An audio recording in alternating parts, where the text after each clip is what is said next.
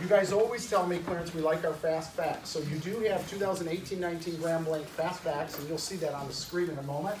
It'll tell you everything from our budget down to our demographics, percentage of kids that go to college, all of those things. These are good because when you're out, if you're a business owner or you are a community member and people are asking you questions about the school, these are good to have handy and say, well, let me tell you about that. I can let you know exactly how many kids are free to reduce lunch in Grand Blanc. It's right here on my card. Also, you do have another fast fact one for our sinking fund, and we'll talk about that today as well. May 7th will be the election for the renewal, keyword, renewal of our sinking fund. And again, we'll talk about that, but some fast facts about that, what it can be used for and what it can't be used for. And then really, based on a suggestion you had, I don't know if it was a good one, but it was a suggestion, and we took it. You asked us to put some communication cards together. So you have a tri-fold card, and you'll see it does have phone numbers on the back of it. But if you open it, this is good if you're talking to somebody and they say, for example, you know, I talked to the bus driver about a bus situation, but I wasn't happy with that answer or satisfied with what they had to say. Who do I talk to next? I don't know who to call next. Well, if you look at this, it'll say, call the transportation director.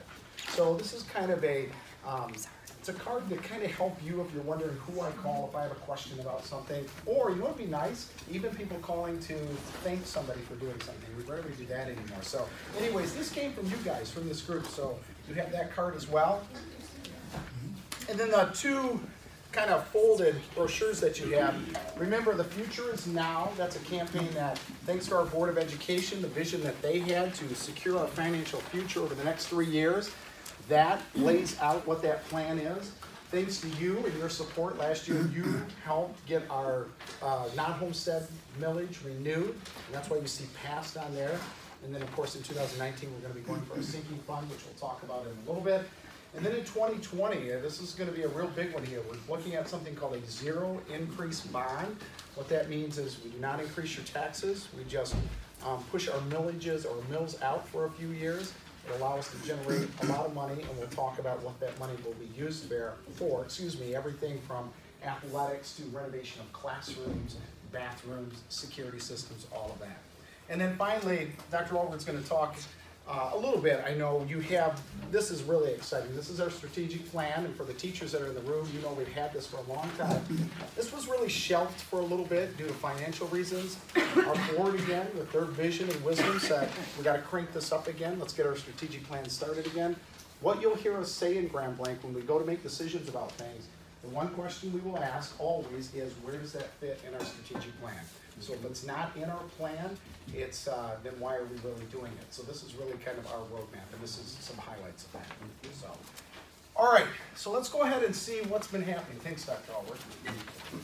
Okay, from July 1st through October 24th, well, we've had about 117 days, lots of hours, almost 3,000, and lots of minutes. And I was telling the morning group, and I look good too. I mean, started the year, I was looking sharp.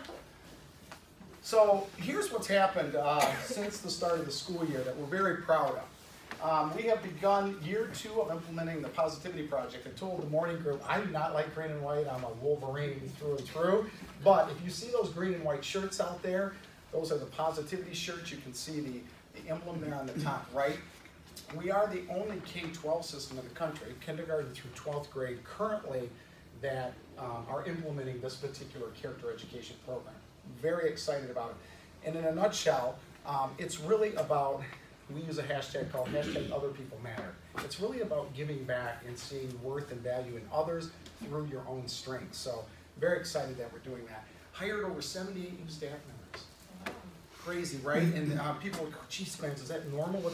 Actually, that's pretty normal. We average anywhere from the 70s to the 80s each year in terms of new staff members. Those are not all teachers. About 40 plus of those are teachers, and the rest are in other departments. We recognize 4 National Merit semifinalists at our high school this year. You can kind of see their pictures up there with our high school principal, Mr. Frey. So those, very excited for those 4 young people. And then we have begun our 3rd year of a district-wide attendance initiative called #SchoolEveryDay. You might see that on the marquee when you drive by. Attendance in school, not Grand Blanc, well, Grand Blanc maybe, but really throughout Michigan, throughout the United States, attendance is an issue. You have a lot of kids that miss a lot of school. Here in Grand Blanc, we were looking at about 10% of our population that might miss 20 days of school or more. That's a lot of school. So we started this initiative 3 years ago, and we're actually seeing a change in our attendance here in Grand Blanc. We average anywhere from 90 to 95%, depending on the school, attendance at school every day, which is where we need them to be if we're going to help them. This year, we have officially rolled out, this is good, bad, especially depending on where you're at generationally. Some people are like, Chromebooks, why do we have all this technology? Well, this is the generation we're living in. Technology is what's driving things moving forward. You can see that we've rolled out 6,513 Chromebooks, 3rd through 12th grade. So almost 7,000 devices. We had our financial audit that just took place Monday. We had the firm Lewis & Knopf came in and shared with our Board of Education how we're doing financially. And I'm very excited to announce we had no findings, which of course is always good. And you'll see in a slide later. This will be the first time in about 5 years, Todd? 4 years. 4 years, okay, thank you. In 4 years that we have not borrowed money from the state of Michigan to meet our payroll in August and September. Remember, as a school district, not just unique to Grand Blanc, it's throughout the state of Michigan, you actually don't get your first state aid note, it's called, from the state of Michigan until October. Well, you guys know when school starts, our staff's back in late August and the kids are there in September. We have to pay people, they're working. But you're not going to get any money from the state of Michigan until October. So what we have had to do in the past is we've had to borrow. If you had a good delivery, bring him in. We've had to borrow money to make payroll. And this will be the first year, as Todd said, in 4 years that we will not be doing that. We have enough cash reserve to meet our payroll demands. And I think board members are here this evening, or this afternoon. I think Christy, our presenter, said, you broke the cycle, which I think is very tough to do once you get in that borrowing cycle. So congratulations to our board for helping with that. Staff supplied open 13 buildings, 8,268 kids. A lot of kids, which is good news. Clarence, how does that compare to past years? Yeah, you know what, Keith, I'll show you, we're up, which is good news. Yeah, enrollment's up, and in another slide I'm going to show you exactly how many. Good question. We hosted our annual homecoming activities. I was able to MC the alumni dinner. We had 3 alums go in. Luke Blessing went in, if you knew Lou. He went in. Mike Williams, who is the head basketball coach at Beecher, he went in as well, so we had a great group. And Sue, you actually opened up something new, the Alumni Alley. And do you want to say anything about Alumni Alley? Well, we're trying to give an opportunity for our alumni to come back to Grand Blanc. We hear lots of stories on how the kids enjoy being here and going to school here, but you know, my kids, they come back for homecoming and they go, now what do we do? Yeah. So we're looking at having an area during the homecoming game for the alumni to come back and reconnect. So we had a good first year this year and already have plans for make it bigger and better next year. So we'll look for that next year. Thank you for that. And then we hired a new West Middle School principal. I put that up there because I want that. I hope you can make the connection. His name is Ross Burdett. Now, the people here are here this morning, you can't answer. Do you know the connection, who Ross is? His father actually works in our community. The fire chief, right? Chief Burdett, this is Chief Burdett's son. He has come back, he's a Grand Blanc grad. His wife and him both are Grand Blanc grads. And we took him from the Troy School District, and he's now an assistant principal for us at West Middle School. So we did bring one of our grads home, so we're excited about that. We also, Amber mentioned, we're beginning our 2nd year here at the Perry Innovation Center. We now have 2nd through 7th grade, last year 2nd through 6th grade, so we've added here. Probably the place in terms of when we look at technology and the impact that technology has on learning and how teachers use that and how students interact with technology, this is the place really where we're kind of experimenting with a lot of that technology. And Amber's class, as a matter of fact, are some of the kids who were to school presented to our board Monday night, and our board was very impressed with the things they're doing with technology. So great job. We introduced our new strategic plan, some of those action plans. Dr. Albert, you want to say anything about that? Yeah, it's been an exciting time. Last year, the crux of my work was to take the whole scope of the year and revamp our strategic plan. It was a huge undertaking, and I want to commend, we had about 100 people across our district take part in that. We developed 5 strategies and 22 action plans that are kind of outlined in summary in that brochure. We have a lot of momentum going this year. A lot of those action plans are taking place. We've hired staff this year. We've had training, which you see in restorative practices. That all is in line with our strategic plan. So it goes not only from instruction to the physical spaces that we use, to our athletic facilities and upgrades to our technology and infrastructure. It's all encompassing, and we're excited about the future. So if you really want to see this in more detail, on our website, on the homepage, there's a narrated video right in the middle. All you do is click play, and I walk you through step by step all of the great things that came out of our strategic planning process last year, and some of the great things that are happening this year. Or if you just like to hear his voice, click it, and you'll get to hear it for about 7 minutes. Actually, you do an excellent job narrating. Thank you. This was huge, and you're going to see how this plays out in the future in just a moment, but it says transformed our libraries at Anderson, Cook, and Indian Hill to create flexible learning spaces and what we call maker space. It's hard to see in those pictures. We're going to show you some more in just a moment. If you've been to Indian Hill, though, or you've been to Cook, or to Anderson, libraries are changing. Remember, they used to be filled with books, right? And you'd go in the library, and if you take out a book, you'd slap your hand or whatever, right? Because you're supposed to put it back, and lots of rules and crazy stuff. Not bad. It was just that time. You're going to see libraries are changing. They're becoming these flexible spaces. If you have grandchildren, or kids, I guess, for that matter, and they come over to visit, you know they're not big on sitting still. Right. They like to roll around. They like to lay upside down, kind of do different things. Not that there's chaos or junglist going on out there. All I mean is we have to adapt. As a school system, part of your responsibility is if your learners are changing, you have to change as well to meet those needs, and that's really what we're doing with these new libraries. So you'll see some pictures in a moment. Dr. Allward mentioned, I say it's cut off a little bit there, but we have begun to implement restorative practices. When I was in school, and probably for a lot of you as well, if I got in trouble, in essence, they opened the book and they said, you said a bad word, and okay, you get a day's suspension. There was really no discussion about it. It was like, that's what you did and here's what you get. Well, the state of Michigan has taken a close look at this and said, you know, these zero tolerance policies that you have, maybe there's a better way to deal with some of the infractions that are not major infractions. And restorative practices is really about bringing kids together that do things that they shouldn't have done to other kids, sometimes to themselves, and bringing experts together, meaning teachers, counselors, advisors, to talk about those things to see if there's a way short of suspending a kid that you can address that issue. It works in some cases. It's not going to work at all. Now, it doesn't mean if a student brings a weapon to school, we're going to sit down and let's talk about why you did it. There are going to be some things that are non-negotiable things. But this is a different philosophical practice for us in education, and I do think it's going to pay huge dividends moving forward. And then you heard me say we did not have to borrow to meet payroll, which is great. Keith, you asked this question, so you can see 8,268 students. We added 36 students from last fall's count. It's good news for us. It means we're trending in the right direction. I am very conservative. I think Mrs. Anderson, I know, appreciates my conservatism. We budgeted for 50 fewer students this year.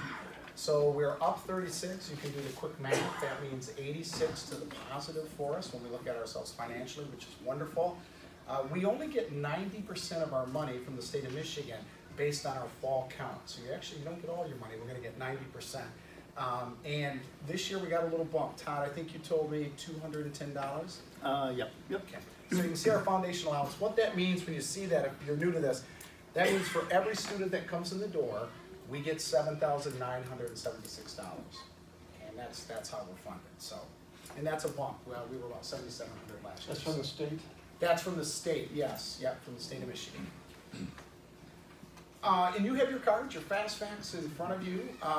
You can see, we think of Grand Blanc, we're this small kind of bedroom community. We know the owner of Great Harvest, right? We know the Lutherans and the Methodists are trying to work things out. So we're a small community, but the truth is we're a large business. We're large. If you look at our budget, we're an $80 million organization. Huge. People don't think about that in schools. They think about grades and attendance and teachers. There's a business here too, very large one. You know about our foundation allowance. Percent college bound, 85% have indicated that they are college bound. And this is our free and reduced lunch. You can see it says 30%. That's as of October of this year.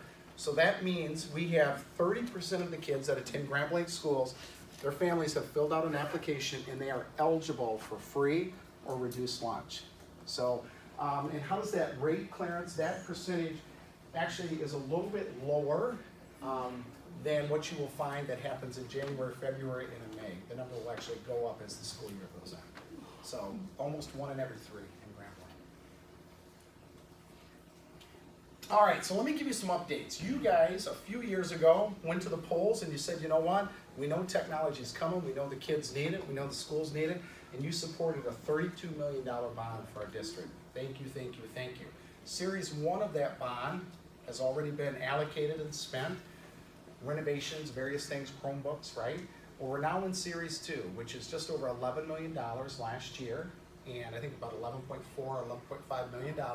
And here are the things we're doing with that. You can see at Anderson, Cook, Indian Hill, McGrath, over 100 classrooms, actually 107 classrooms. This is what they've received.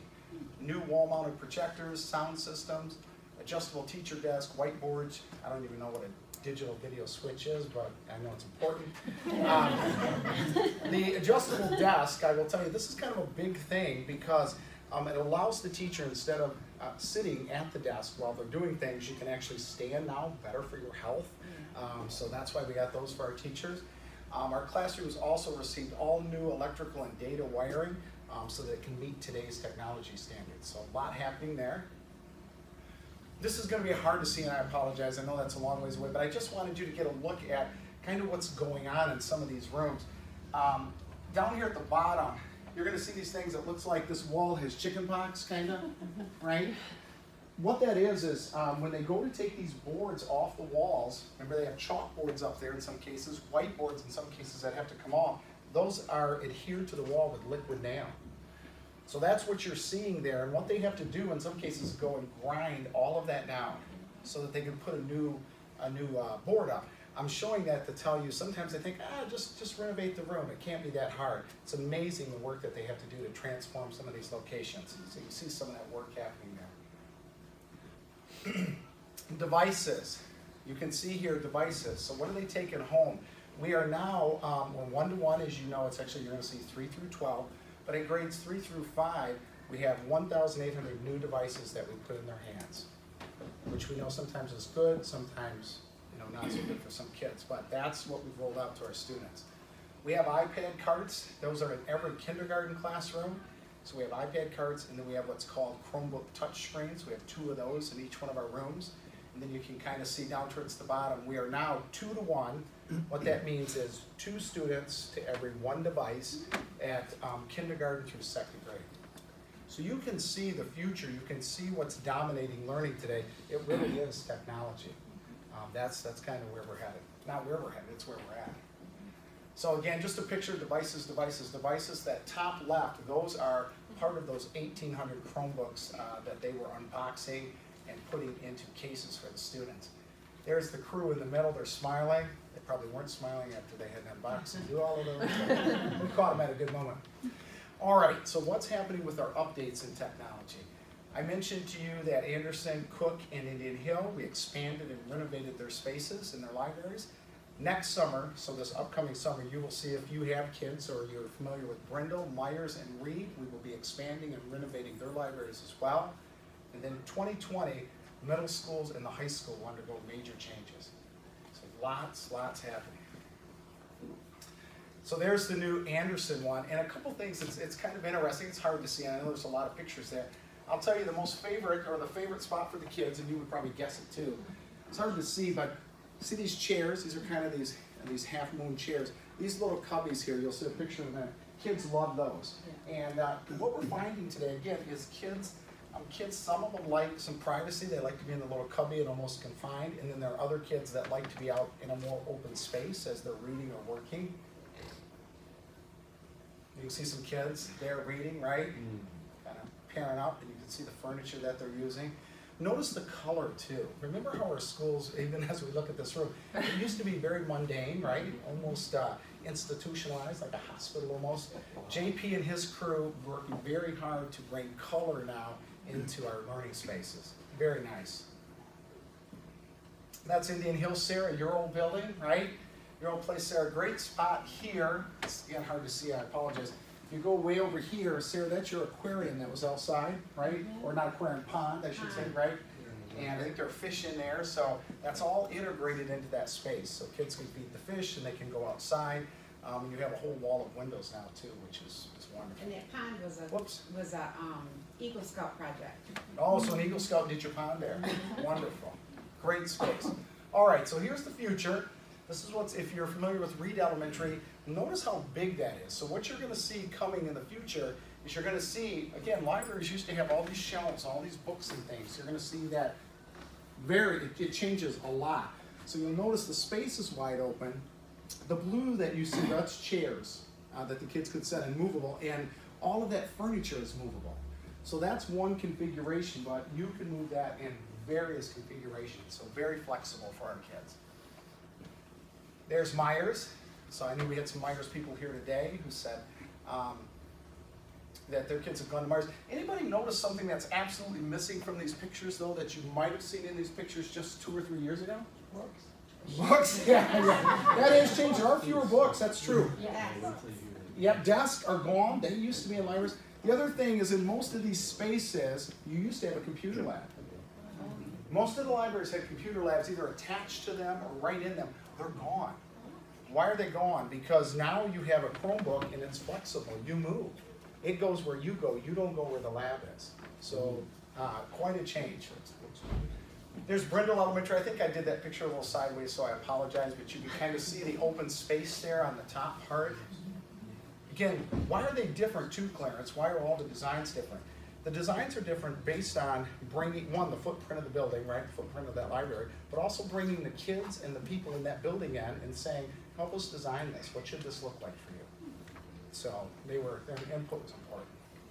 And then there's Mason. If you've been out to Mason, you know the library has this big glass area towards the top, a couple wings off of it, so you'll see how that's going to change. So very, very exciting stuff happening. Click the next one.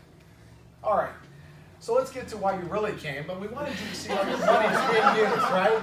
You need to know, this is, Clarence, when we have $11 million, how are they using that money? How's it making a difference for our kids?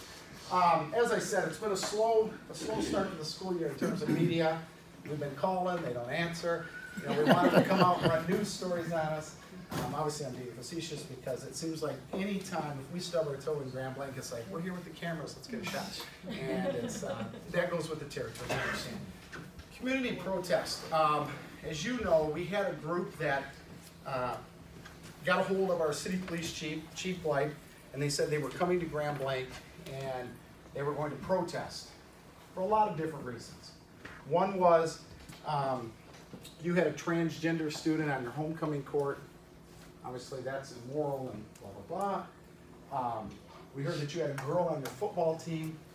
What are you thinking? Girls don't play football. And lots of other reasons. There were other reasons as well. But the question I get asked the most about the community protest is this. They say, Clarence, why did you allow them to come here? Well, I want to clear the record on that.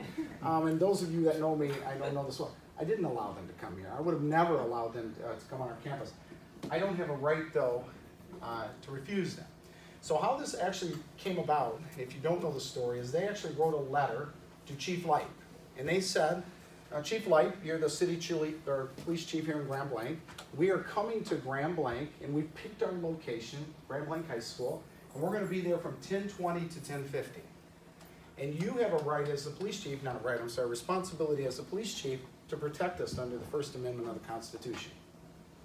So, not an option, chief. We're coming, here's our time. Your job is to make sure we're safe, that nobody beats us up, no craziness happens. Now, I do feel a little bad for Pastor Behrman because they decided to change their location. We didn't change it, they changed it. All right. So they did change it. They weren't on the church's property, but they were on that egress there, I think, by the Lutheran Church. And I have to tell you, Todd is amazing. When we found out what was happening, we went to meet with Todd, and Trevor and I both went over there. And I think the first thing he said to us was, well, you will have my full support and the support of my congregation that will stand up against this. So Todd, I truly appreciate that. What really happened? The truth is there were only 6 of them, I think, from Westboro that showed up. Chief Light this morning said about 300 to 400 anti-protesters came in support of our community and our students, and our staff, and the people that live here. There were about 50 police officers there. I think the sad part is the resources that had to be allocated to keep people safe. Was anybody there that day? Oh, look at the hands. Thank you, and thank you again. So much support that we had in our community from our clergy, and not just Pastor Perryman, but so many others as well. And community members that showed up to say, not here, take it someplace else. So thank you to all of you that were there and supported. Any questions about that, I guess, before I... Okay. Yeah, I'm sorry, Jer. The group's from Topeka. Yeah. Oh! We've driven by there always many times. protesting. Oh, you They have? protest there all the time. Yeah. In the town. Amazing. Is 6 usually what, is that usually what they have? at Yeah, the some of you have time? done your research, I think, on this group. In essence, it's a family that, Yeah, that kind it of is. started this, right? 12 of them are attorneys. 12 are Yeah. attorneys, that's correct. And they protest in Topeka all the They're really looking for you to incite them and do some harm so that they can sue you. That's what they're looking for, The that's how business they're model. funded, right? That's their business model, yeah. And the interesting thing was, when they went into their van, they had these big zipper pouches like you see in an art room, and they went through and they pulled out the certain signs that they wanted. So Yeah. depending on how bad or ugly they wanted to be, they pulled out the signs, handed them out to their people, and went out there, Yeah. just depending on where they were. It was very interesting to see. You know, the easy thing for us would have been to just close school and, but here's what I guess I want you to know, good, bad, and whether you like me or not, is, you know, I don't want somebody else to dictate how we're going to do things in our community. And I never want to be a victim of somebody else's pushing their agenda upon us. Our kids had a right to be at school on that day. It was their class games. It was the Friday of homecoming. They were competing. No, we're not going to yield to something like that. I know some places closed and they changed, but we're not going to. Now, that being said, do I wake up now and at night thinking about safety all the time? Absolutely. I would not have done it if I thought they were at risk, and I want you to know that. I would not. I didn't believe we were, and the police certainly helped support that. Now, we did do something a little tricky to the kids. Don't go home and tell your kids this. We got high school kids. We delayed them leaving on purpose. They didn't know that because they were competing in games, for class games to see who's going to win, freshmen, sophomore, junior, seniors. So by the time our high school kids actually exited the high school on that Friday, the Westboro group was gone. They were already gone and on the expressway. So know this, behind the scenes, yeah, there are things that are always going to go on that I can't always tell you, but safety will always be the priority. That will never be compromised with our kids. New strategic plan. Dr. Orr, did you talk about that? Is there anything else you want to add? I don't think so. Are there any questions that anyone might have on that, the strategic plan? Like I said, it's an exciting time. It's kind of our blueprint for the future, and we're just excited to continue to implement it because we haven't had an opportunity to do that in a while. Sinking fund renewal, we talked a little bit about that, but that's coming up. You'll hear more about that May 7th. Again, our board is to be commended. They really gave me lots of charges, but the one charge was financial stability. Stabilize this, Clarence, moving forward. Make sure that this can go on long after we're here as board members, long after you're here as a superintendent.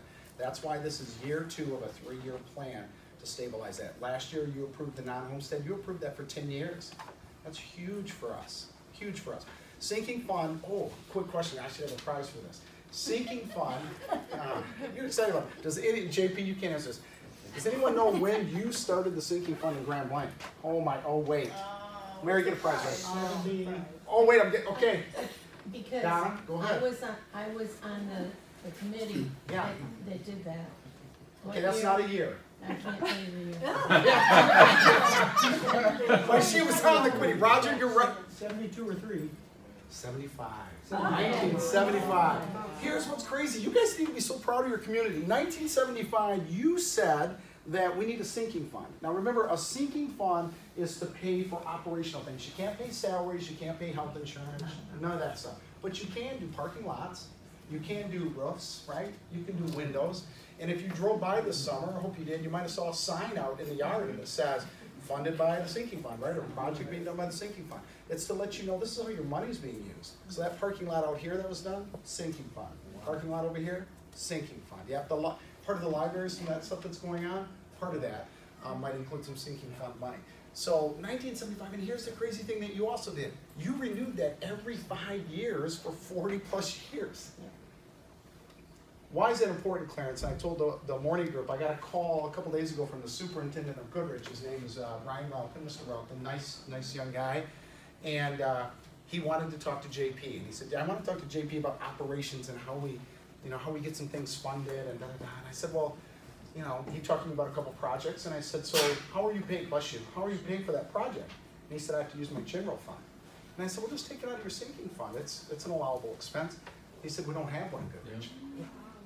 So when I say to you it's unique what you did 40 plus years ago, I'm not making that up. There are communities that don't have that. So yes, if you have a roof that needs to be fixed and you don't have that, you're gonna have to take it out of your general fund. And that means something else is gonna have to give. So we'll get you more information. It is a renewal, not a new tax, but on May 7th of 2019, we'll actually be going to the polls for that. Can I add one thing to that? You sure can, Donna. I Yeah. think that's one of the best things that Grand Blanc Schools ever did, the people in the community, because we keep everything up to date. Yes. And we don't have too many potholes or stuff like that, where other places you just see it decline. Yeah. That's, and Donna, you just said, and that's what happens, because they don't have the money. At the end of the day, you're gonna have to make decisions. Do we pay our people?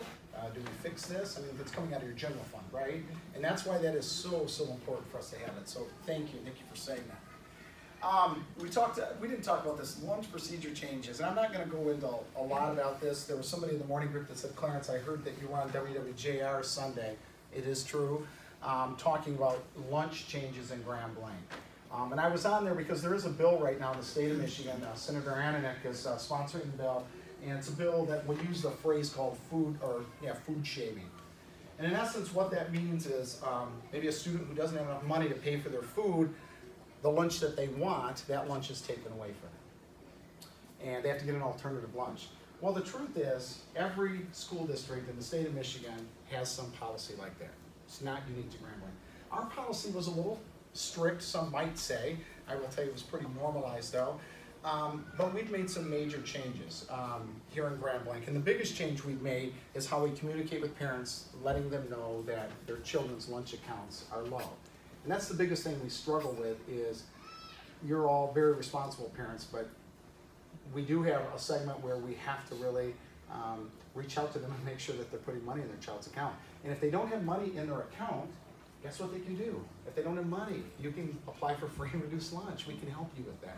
But we were struggling with that. So one of the biggest changes we made is now, it used to be if you don't have your money, you go through the lunch line, you were getting an alternative lunch. Well, we've changed that now that actually we're allowing you to go through there 4 times, so actually 4 lunches, it's actually a dollar amount. But all along, while all of that's happening, we're contacting mom and dad, we're sending mom and dad emails, we're sending them text messages to hopefully help with that issue. So if you see anything about that, in my opinion, the media made that much more than what it was in our school district. But we're the biggest, so we're gonna get the attention. Student enrollment trends, we talked about that, but we did roll out something new this year. We are now online. That was okay. What that means, and if we're parents here, you're probably going, yeah, I know it was okay. Everything now is online. So if you want to enroll your child in Grand Blanc Community Schools, it's all done electronically. It used to be paper, right? And we still allow some to do paper as we're kind of working through our system, but predominantly online. The reason is convenience for them. You can be at home, you can be on your cell phone, and you can enroll your child in the school. You can update your information now online. You don't have to call the office or send us an appointment. So here was our mistake. I'll just admit one. We tried to do that with 8,268 families, right? All at one time, crazy. So in hindsight, you know that old saying, start small, think big? We thought big and started big. And so there were some lessons learned there for sure. Ally Challenge, did a lot of you go to the golf tournament? Yeah, Jerry, okay, not a lot of you, but one, good Jerry. Hugh was there as well. That was exciting to have professional golf back in Grand Blanc. Very exciting. Chris Kaufman, the tournament director, worked closely with our school district to make sure that we had the things in place we needed. Our Grand Blanc Athletic Foundation helped with parking, right? And we had that Friday off for what we call a community day. Well, the plan always was what? Next year the tournament was moving to August, right? We all remember that. And then the year after that it was moving to August. Well, plans change. After they talked to the tournament players, they talked to Warwick, talked to folks in our community, business owners, they thought that time of year was very good. So they actually just changed the dates. It will be in September next year. You can see the 9th through the 15th, which means we will be having another community day on that Friday. Why? The reason we're having that community day is we park vehicles. And parking vehicles, obviously we generate some money from that, and that allows us to put that money towards things like we're going to be turfing our high school west gym and different projects like that. So there was a good question this morning though. Someone said, Clarence, how much money did we raise? What did we get on that? And then how much did we used to raise in the Buick Open? JP had some numbers for me. He's our historian. When we had the Buick Open here years ago, parking would raise $40,000 to $60,000. Huge, right? We didn't have to do fundraising by and large, especially at our high school, because you had all that money. The Ally Challenge raised $12,500. So still good, we'll take it. You never say no to money, right? We'll take it, but not nowhere near what the Buick Open used to do. And as a matter of fact, we actually, with parking cars, collecting $5 from each car, what we brought in this year was just over $7,700. The Ally Challenge, though, had guaranteed us $12,500, so they made up the difference. So every year we will get $12,500 regardless of how many cars we park. Right now, I want to open this up for a moment before I close. There's one thing I want to show you as part of closing, but I want to know, are there any questions from you or things that you're hearing in the community that you thought, I'm going to this meeting and now would be a good time to ask that question? Don't all raise your hand at once. All right, Sarah, let's start with you. I just wondered about the PESG, with that's in the news, and that's what we use our substitute teachers. I did hear the district changed from them last year. Is that affecting anything? Not for us. Sarah asked a good question. With our substitute teachers, we contract with a company called EduStaff. Actually, if you walk out, you'll probably see an EduStaff sign out there.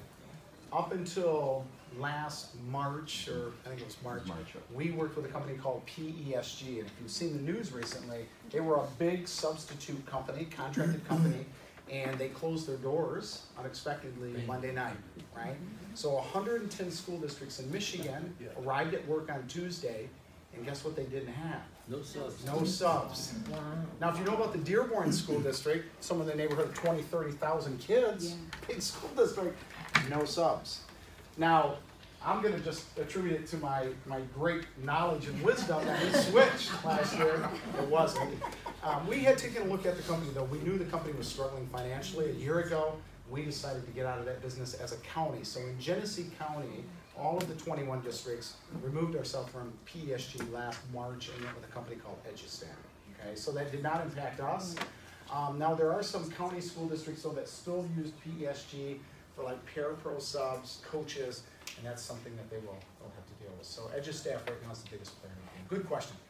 I'm sorry, Jerry? Now, for JP, I see the sign over by the baseball diamond. Yeah. But what are they doing on the diamond? Go ahead, JP. So we're replacing the backstop. We had issues. We have some safety issues. And what was happening? You get a lot of foul balls that go over. And last year we had 2 cars that were hit. One was a high school girl who was a soccer player. One was an adult. And I was almost the third guy, except I accelerated and the thing hit me just behind my car. So what we're going to do is put up a net backstop, which is going to go up 40 feet in the air, and it's going to be the 2 wings and the backstop. Then we're going to put chain link fence in front of the dugout so that foul balls won't go in and hit the players when they're in the dugout. But we're putting a concrete slab, and then we're going to build a knee wall, and then put this 40-foot thing up on top of the knee wall, basically. So that's primarily the short story on what's going on. But you know what your hand was On on? that sinking fund slide that you had, Yes. allocate money, for special projects. Yes. Is there any project to revise the football field? Strategic. You know what? Don't tell him yet. Okay. We got to get you on the committee. There is a plan, and Trevor just said it, Dr. Olbert said it. It's in our strategic plan, and I'll tell you the key, and not to put pressure on you, I don't mean it this way, but in 2020, when we go for that zero bond increase, you will see in our strategic plan, Hugh, that includes total renovation of all of that. Even to include, now obviously we have to get our board approval and stuff like that, so I want to get hold of the board, but it's in the plan. It would include turf. It includes redoing those facilities, the concessions, the bathrooms. And the truth is this, guys, we're a Class A high school, the largest in the county. it's time to upgrade our facilities. It really is. I mean, no disrespect to this school district, because I'm sure they're fine, but you know, when you see that Hamity, right, at least I know them as Hamity, you might know them as Westwood Heights, they open up a $3 million athletic complex, and they're a school of about 700 kids. That was this week. Yes, it was. Hugh, I was not happy. I should have called you. I was commiserated. It was not good. But we're ready. It is time for us to do that. To your point, Hugh, it's in the plan. It is there. We just got to make sure that we get our vote passed so that we can get those things done. Good question. Jerry? Sorry. And just a comment, you know, about the kid that painted the baseball diamond, softball diamond, all that artwork with the bobcat and stuff. He did a tremendous job. I look at that every time I drive by. It's just beautiful work. It really is. Yeah, you're exactly right. And you're right. That was done by a student. You're exactly right. Thank you for saying that. Yeah. Last year, we really enjoyed going through the Innovation Center. And we told our grandson, all our kids and grandkids have gone through this district. They live 1 block into Flint, and we said, you've got to move, because I would have loved to have taught in that. Yeah. And you've got to have it. So my question is, what is the percentage of kids that apply get to accepted? I'm glad I have Mrs. Hall here. Mrs. Hall, go ahead. It really depends on the grade level. There were a couple of grade levels this year that we could accept all of the students, but we had waiting lists for at least 3, maybe 4 of our grade levels. We have 6 grade levels all together. So I would say we probably had about 200 applicants, and we were able to take in just over 100. So to your point, Lee. Demographics too. Yeah, And then parents have to bring them, or do they get bused too? Most of them are students that are in the district, Right. and we do have a bus route. Yeah. We just brought all of them. See, I'm already thinking about a 5-month-old. Love it. Grandma Bear. Yep. Well, you do know somebody, so maybe that'll help, right? Be here. Good luck, roll up. I saw some other hands, yes. You guys are rolling out I the guess same that brought up a information question and of techniques if to the other schools. There's a waiting That would list for address that. Are some there issues. plans to expand that? Yeah, you know, it's funny, our expansion, our board was very insightful on this as well. If you remember, part of the reason we changed the focus here is because we had a fire issue, right? We had young people that were on the 2nd floor. There is a state law, fire law, that says you cannot have kids of that age on the 2nd floor, right? So once we started looking at that, our board also challenged us with looking at how do we redesign this place. So that's where the Innovation Center came out of, through that. And that's why you see it as 2nd through 7th grade. Your question though is, are you looking at expanding it? There's still stuff here. You have a huge early childhood program here. And why is it here? It's centrally located. People can drop their little ones off and they can hit the expressway. So yes, we've had those discussions. As a matter of fact, we're going to meet with Mrs. Hall, I even think, later this week about looking at the future. What we have to think about, if we do that, if we expand it, we talked about a waiting list and it grows and we open up classrooms, somebody's going to be displaced though, right? You're going to have to move. The only way you can do that, because there is a 3rd floor here, but I'm not going to let JP get started on this. The 3rd floor is not inhabitable here, right? It would take millions of dollars to renovate that thing. So we would have to move existing programs here to open that up. I went to junior high here probably 35 years ago, so. Were you on the 3rd floor? Yeah. Yeah, they had a library there, right? Wow. Yeah, they claim there's ghosts there. No, I don't know. There would be some work to do if we opened up the 3rd floor. Good question. ghosts there. So, I don't know. Go ahead. I'm sorry, my second question was regarding substitute teachers. Yeah. So I have been hearing some grumbling that this district doesn't pay very well for substitute teachers and that they're losing substitutes to other districts. And so I've heard somebody actually make a comment that they're really scraping the bottom of the barrel for substitutes in Grand Blanc. Is that, that's some No, grumbling that's a I'm fair hearing. comment. I think that's fair. That doesn't bother me at all in terms of the fact that, here's the deal. There aren't a lot of subs out there, period. Are we paying less? No. If you look at the scale, we're paying right along with the other districts, the Davisons, the Flushings, the Goodriches, the Fentons of the world. Who pays a little higher? And you're going to know why they pay. Flint's going to pay a little higher. Mount Morris is going to pay a little higher. No knock on those districts, but why are they going to pay? If everybody's paying the same, and you have a choice to sub at Grand Blanc or Flint, where are you going to sub? So remember, this is how economics works. So could we pay a little more?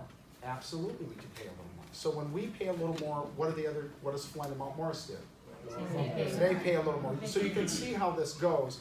Are we in discussions daily about subs? Yes.